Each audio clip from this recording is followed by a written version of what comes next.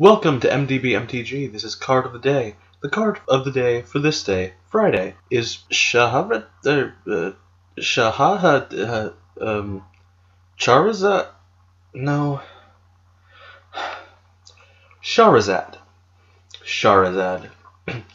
Shahrazad has a special place in my heart. It is my absolute favorite card.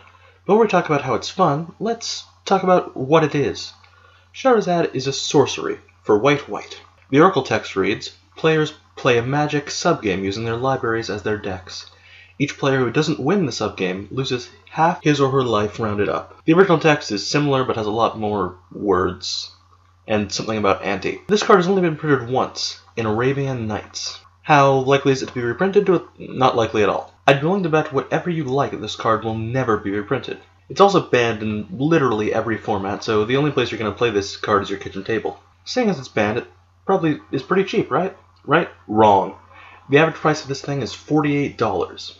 However, this card is really fun. Put it up an optic mirror and watch as everybody concedes. This card is interesting for two reasons. The first is that the Magic community seems split on it. Either you think this card is awesome and hilarious, or you hate this card and think it ruins the game. The second reason this card is so interesting is that it shows what Magic was like in its early history. Not to say every card was like this, but a card like this wouldn't be printed today. Cards like this, Chaos Orb, and Goblin Game were all really weird and fun early Magic cards. Wizards were willing to have some fun with their cards, and cards like this help set the foundation for the juggernaut Magic is today. Love it or hate it, Shahrazad will always be one of the most interesting cards in Magic. Ho, ho, it's magic. Thank you for watching.